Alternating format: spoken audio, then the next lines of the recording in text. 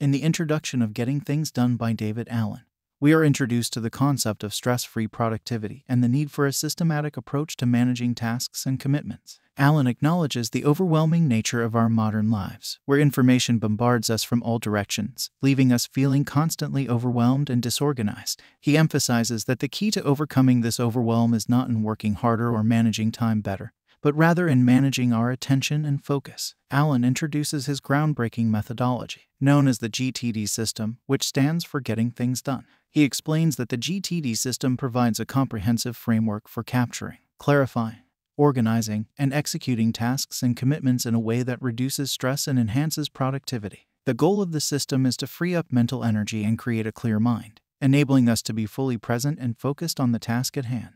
Throughout the introduction, Allen highlights the key principles and benefits of the GTD system, emphasizing the importance of capturing all our commitments, clarifying their meaning and desired outcomes, organizing them in a trusted system, and regularly reviewing and engaging with them. He emphasizes that by implementing the GTD system, we can achieve a state of mind like water, where our minds are clear, calm, and ready to handle any task or challenge that comes our way. As we delve deeper into the book, we can expect to learn practical strategies and techniques for implementing the GTD system in our daily lives. Allen promises to guide us through the process of transforming our overwhelmed minds into focused and productive ones, ultimately helping us achieve a greater sense of control, clarity, and accomplishment. So, if you're tired of feeling buried under a mountain of unfinished tasks and seeking a practical solution to regain control of your life, Getting Things Done is a book you won't want to miss. It's time to embark on a journey towards stress-free productivity and unlock your full potential. Part 1: The Art of Getting Things Done. Chapter 1: A New Practice for a New Reality. In the opening chapter, we are introduced to a new way of managing our tasks and responsibilities in the modern world. Allen highlights the challenges we face in an increasingly fast-paced and information-driven society, and emphasizes the need for a practical approach to deal with these demands. Allen introduces the concept of mind like water, a state of clarity and focus that allows us to respond effectively to any situation. He emphasizes the importance of capturing all our commitments and thoughts into an external system to free up mental space and reduce stress. By implementing a trusted system to capture, clarify, organize, and review our tasks, we can achieve a higher level of productivity and peace of mind. Allen provides a glimpse into the transformative power of his methodology and sets the stage for the chapters to come. Chapter 2: Getting Control of Your Life, the 5 Stages of Mastering Workflow. In Chapter 2, Allen presents a comprehensive framework for mastering our workflow and gaining control over our lives. He outlines the 5 stages involved in effectively managing our tasks and commitments. The first stage is collecting, where we gather all our open loops, ideas, and commitments into a central inbox. Allen emphasizes the importance of capturing everything, no matter how small or insignificant it may seem. The second stage is processing, where we go through each item in our inbox and decide on the next action required. Allen introduces the concept of the 2-minute rule, which suggests that if an action takes less than 2 minutes, we should do it immediately. The third stage is organizing, where we categorize and sort our tasks into appropriate lists and categories. Allen introduces the concept of contexts, which help us identify the right actions to take based on the resources, tools, and environment available. The fourth stage is reviewing, where we regularly evaluate and update our system to ensure its effectiveness. Allen emphasizes the importance of consistent review to stay on top of our commitments and maintain clarity. Finally, the fifth stage is doing, where we make informed and intentional choices about the actions we take. Allen emphasizes the need to align our actions with our goals and priorities to maximize productivity and fulfillment.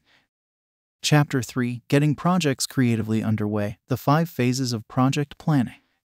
In Chapter 3, Allen dives into the process of effectively planning and executing projects. He introduces the 5 phases of project planning, providing a structured approach to tackle projects of any size or complexity. The first phase is defining purpose and principles, where we clarify the desired outcome and establish the guiding principles for the project.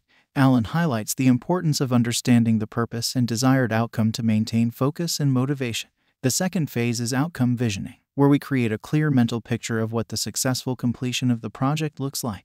Allen suggests engaging our imagination to visualize the desired outcome, which helps us set clear goals and make better decisions. The third phase is brainstorming, where we generate a comprehensive list of all the potential actions and steps required to complete the project. Allen encourages us to think expansively and capture all ideas, regardless of their feasibility at this stage. The fourth phase is organizing, where we categorize, prioritize, and sequence the actions identified during the brainstorming phase. Alan introduces the concept of mind mapping as a visual tool to structure and organize our ideas. The fifth and final phase is identifying next actions, where we determine the specific actions we need to take to move the project forward. Alan emphasizes the importance of breaking down the project into actionable steps to avoid overwhelm and promote progress. By following these 5 phases of project planning, we can approach projects with clarity, focus, and confidence, increasing our chances of success. Part 2. Practicing stress-free productivity. Chapter 4. Getting started, setting up the time, space, and tools. In Chapter 4, Alan guides us through the essential steps of setting up our physical and digital environments for optimal productivity. He emphasizes the importance of having a well-organized workspace and appropriate tools to support our workflow. Alan suggests creating a dedicated workspace that is comfortable, clutter-free, and conducive to focus. He highlights the significance of having easy access to necessary supplies and resources, reducing the friction associated with completing tasks. Additionally, Alan stresses the importance of establishing a consistent system for managing our time. He introduces the concept of a calendar as a tool for capturing time-specific commitments, appointments, and deadlines. Furthermore, Alan advises on selecting appropriate tools and technology to support our workflow. He discusses the benefits of digital tools such as task management apps, note-taking applications, and reference systems, while also acknowledging the value of pen and paper for certain tasks. By setting up an efficient and personalized environment, we can eliminate distractions, streamline our workflow, and enhance our productivity. Chapter 5. Collection, corralling your stuff. Chapter 5 focuses on the critical aspect of collecting and organizing all the information and stuff that comes our way. David Allen emphasizes the importance of capturing and processing incoming items to maintain a clear mind and prevent overwhelm. Allen introduces the concept of the collection habit, which involves consistently gathering all the loose ends, ideas, and commitments into a reliable system.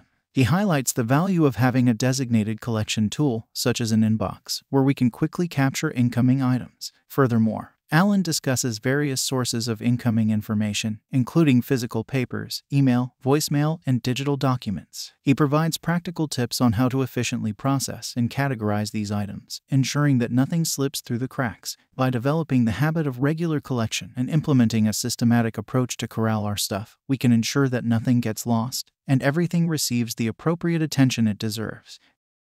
Chapter 6. Processing, getting into empty. In Chapter 6, Allen delves into the vital process of processing the items we've collected and getting our inboxes to empty. He emphasizes the need to make clear decisions and take appropriate actions on each item to maintain an organized and productive workflow. Allen introduces the principle of deciding what the next action is for each item in our collection.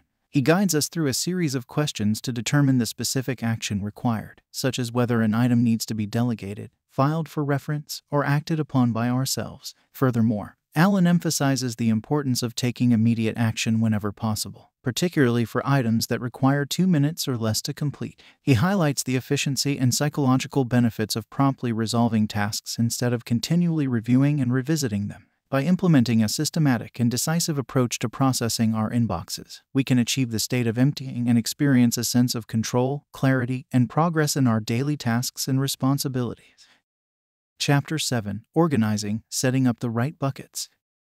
Chapter 7 focuses on the critical aspect of organizing our tasks and commitments into appropriate categories and containers. David Allen emphasizes the importance of establishing a reliable system that reflects our individual preferences and supports our workflow. Allen introduces the concept of buckets, which are the different lists, folders, or categories where we store and organize our tasks and information. He highlights the value of having clear and meaningful labels for these buckets to enhance our understanding and decision-making process. Furthermore, Allen suggests using different types of buckets based on the nature of our tasks and the context in which we perform them. He introduces the concept of context-based organizing, where tasks are grouped according to the location, tools, or resources required to complete them efficiently. Additionally, Allen discusses the importance of maintaining a trusted reference system for storing information, such as project support materials, reference articles, or helpful resources. He provides practical tips on how to structure and organize these reference materials for easy retrieval. By setting up the right buckets and establishing an effective organizational system,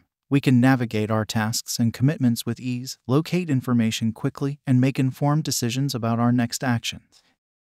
Chapter 8. Reviewing, keeping your system functional. In Chapter 8, Alan emphasizes the importance of regular reviewing to maintain the functionality and effectiveness of our productivity system. He introduces the concept of horizontal and vertical reviews, which encompass different levels of assessment.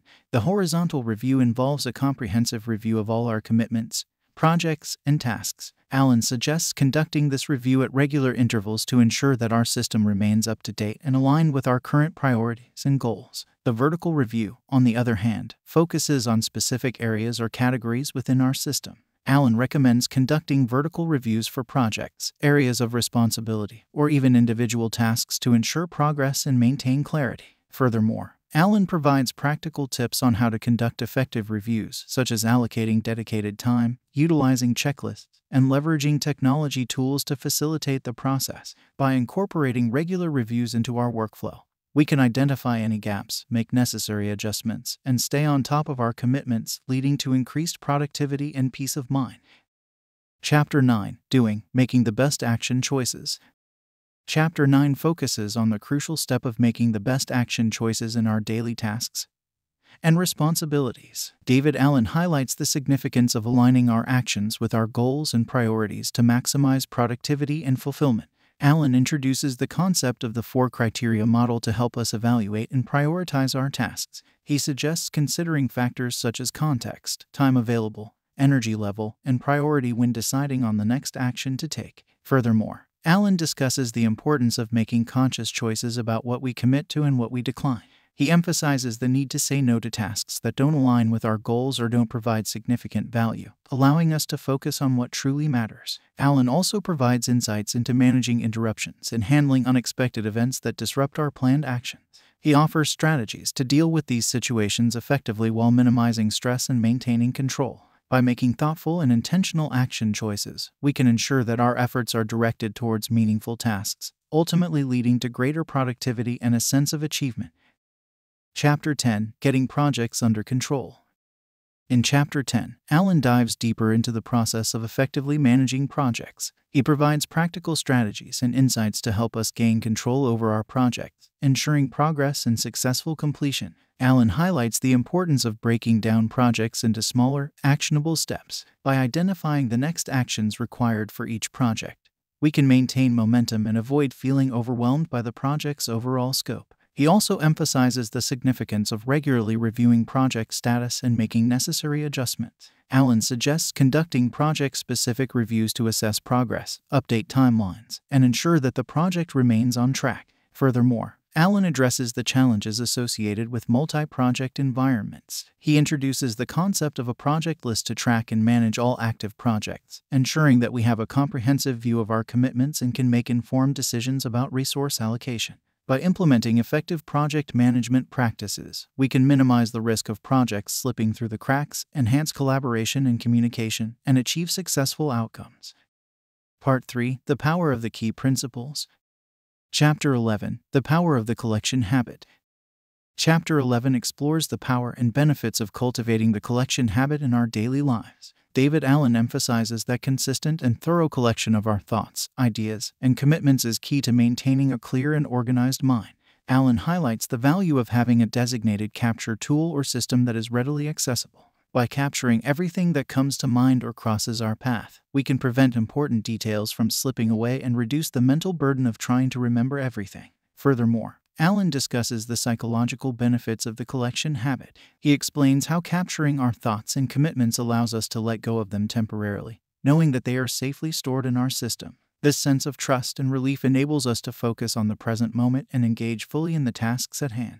Allen also addresses potential challenges and resistance to the collection habit. He offers practical tips and strategies to overcome barriers and develop a consistent routine for capturing and processing our collected items. By embracing the power of the collection habit, we can experience greater mental clarity, reduce stress, and ensure that no important ideas or commitments slip through the cracks. Before we continue, we would like to inform you that we release these summaries in audio format on Spotify before we release them on YouTube in video format with subtitles. Thank you for the support and don't forget to hit the like and subscribe buttons. Chapter 12. The Power of the Next Action Decision. Chapter 12 delves into the power of making clear and decisive next action decisions. David Allen emphasizes that identifying the specific next physical or mental action required for each task is essential for moving forward and achieving results. Allen explains that vague or incomplete next action decisions can lead to procrastination, indecision, and a lack of progress. By clarifying the immediate action needed for each task, we can eliminate ambiguity and create a clear path for execution. Furthermore, Allen introduces the concept of context-based next action decisions. He suggests considering factors such as location, availability of resources, and energy level when determining the most appropriate action to take in a given context. This context-based approach helps us optimize our productivity by focusing on tasks that align with our current situation and resources. Allen also highlights the importance of integrating next action decisions into our daily workflow. By regularly reviewing and updating our task lists, we can ensure that we always have a clear understanding of what needs to be done next, enabling us to work efficiently and effectively. By harnessing the power of making specific and actionable next action decisions, we can overcome inertia, maintain momentum, and make steady progress toward our goals. Chapter 13: The Power of Outcome Focusing. Chapter 13 explores the power of outcome focusing as a means to enhance productivity and align our actions with our desired results. David Allen emphasizes the importance of clarifying and visualizing the desired outcomes to guide our decision-making and action-taking process. Allen explains that having a clear outcome in mind enables us to make informed choices about the actions we take. By visualizing the end result and understanding the purpose behind our tasks, we can prioritize effectively and avoid getting caught up in unimportant or low-value activities. Furthermore, Allen discusses the concept of outcome thinking, which involves considering the intended result before initiating any action. By consciously aligning our actions with the desired outcomes, we can make intentional decisions and ensure that our efforts are directed towards meaningful and impactful tasks. Allen also highlights the role of outcome focusing in reducing stress and increasing motivation. When we have a clear vision of the outcomes we aim to achieve, we can tap into our intrinsic motivation and experience a sense of purpose and fulfillment in our work. By harnessing the power of outcome focusing, we can align our actions with our goals, make informed decisions, and experience a greater sense of satisfaction and achievement in our daily endeavors. Conclusion. In the conclusion of Getting Things Done, David Allen summarizes the key principles and strategies presented throughout the book. He emphasizes that implementing a comprehensive and personalized productivity system is crucial for effectively managing our tasks, projects, and commitments. Allen reiterates the importance of capturing all our thoughts and commitments into an external system to free up mental space and reduce stress. He encourages regular reviews to ensure the system remains up to date and aligned with our current priorities. Furthermore, Allen highlights the significance of making clear next action decisions, focusing on desired outcomes, and aligning our actions with our goals. By integrating these principles into our daily lives, we can experience increased productivity, reduced overwhelm, and a greater sense of control and fulfillment. In the conclusion, Allen also acknowledges that implementing the methodologies and practices described in the book requires commitment, discipline, and ongoing adjustment. He encourages readers to embrace the journey and adapt the strategies to their individual needs and preferences. Overall, Getting Things Done provides a comprehensive framework for managing our workflow, enhancing productivity, and achieving a state of control, clarity, and focus in our personal and professional lives.